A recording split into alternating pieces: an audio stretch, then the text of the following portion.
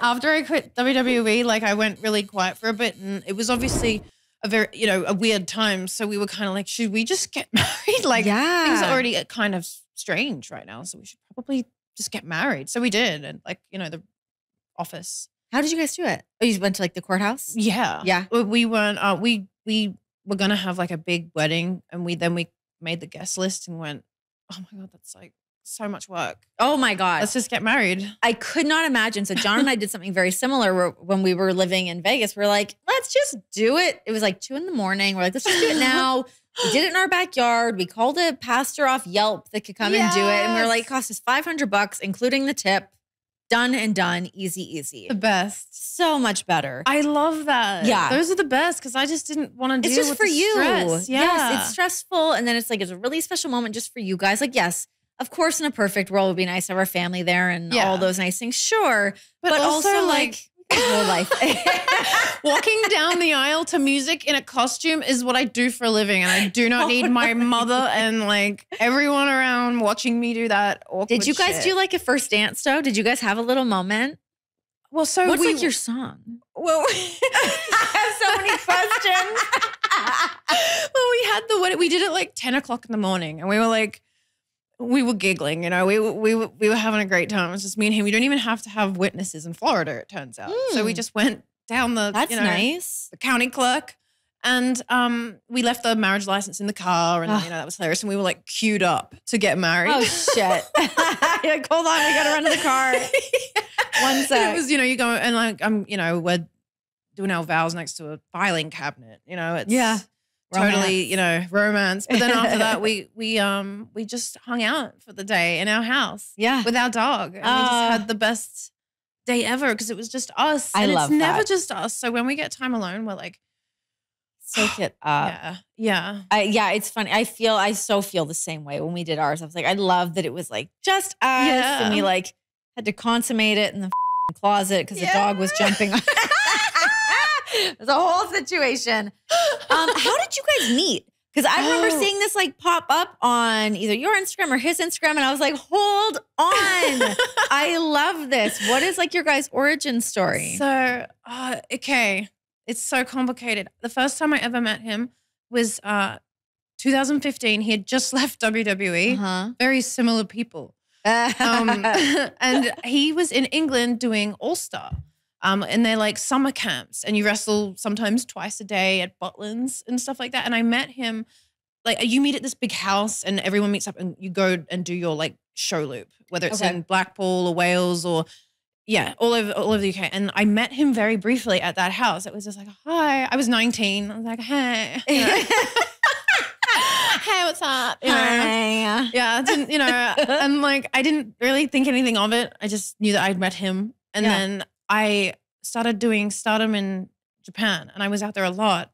And then in 2017, I would just see him here and there. I would see him, because New Japan and Stardom, like sometimes you're all at the same events, you bump into each other, and here and there we would end up at the same dinner parties, and like we would have a few drinks together here and there, and then like I just always thought he was the coolest guy, and I don't know why, like nothing happened for you, like we were just like so. It was so innocent and like, oh, hi. I would always like, if someone mentioned him, I'd be like, oh, I love him. He's so cool. And I thought he was so sweet and just so like charming. And nothing ever happened until, like we hung out a couple of times in Japan. He took me out on a date in Harajuku. Oh. And like, but then again, like I went back to England I was doing my thing and he was doing his, and life was so chaotic for both of us because we've both lived very fast-paced lifestyle in Japan and everything. And then the pandemic hit, and he just texted me out of the blue when I was living completely alone. I was just like, I hadn't seen anyone for a month. I was I was nothing much was going on, and he just texted me out the blue, and I was like, oh my God. Cheers, Robinson. Hey. And then like we haven't stopped talking ever since. And we got married. Oh, that's so sweet. Such good times. That's the best. Yeah. And when I got stuck, what a great pair. When I got stuck trying to move over from England to the States, I was living in London for a while. I got stuck out there, stranded. Yeah. And he like randomly turned up and surprised me. He was able to get from America to the UK and be with me for a while. When I was, buddy. So our relationship got started very strangely, like over the phone. Yeah. You know what? John and I were almost like that too for a while. Like we would see each other on the road and we would like hang out like at the building and stuff a little bit here and there. And then, we would talk and talk and talk and talk. And I'm like, oh my God, wait, do I love this person? Oh shit. Oh no. Yeah.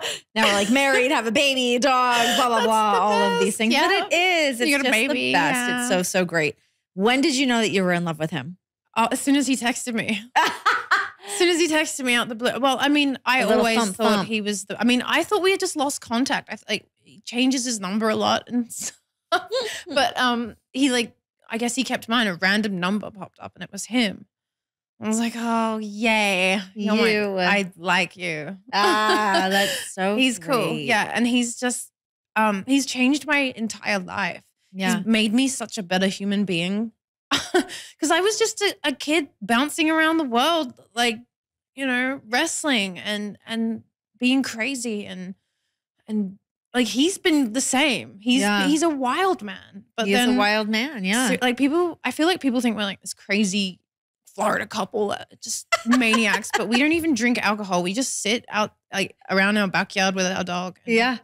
And we're just the most boring people. We really have, I feel like we have a good effect on each other. I love that. He's just he's the best. I actually love just being boring with somebody. Like John and I are we had our heyday. We had our time when we're on the road and we're like having all that time together. Yeah. Now we're both looking at our clocks being like, okay, it's like 9:30. It's close enough. We can start going to bed now. This is great. Let's shut it down.